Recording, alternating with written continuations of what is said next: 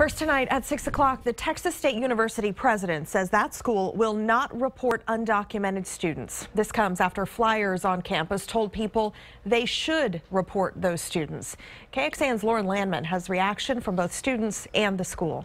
It's horrible. I think it ostracizes students and definitely attempts to marginalize students in a certain way.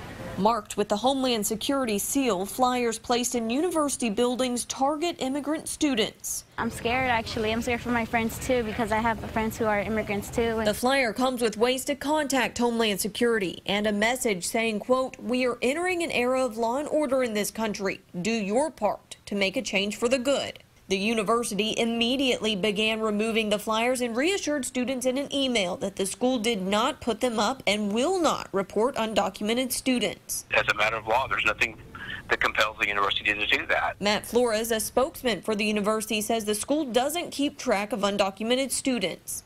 We're not in the business of doing what U.S. immigration officials are supposed to be doing. He follows up by saying the university will follow the laws and cooperate with authorities serving a warrant or subpoena. As for the flyers, Matt says they are trying to determine who posted them and their motives. Lauren Landman, KXAN News. Last week, students turned in a petition asking Texas State to declare itself a sanctuary campus, something the school said it would not do because of legal ramifications. Aside from not reporting undocumented students, the petition asked the school to bolster policies to denounce hostility and hate speech on campus.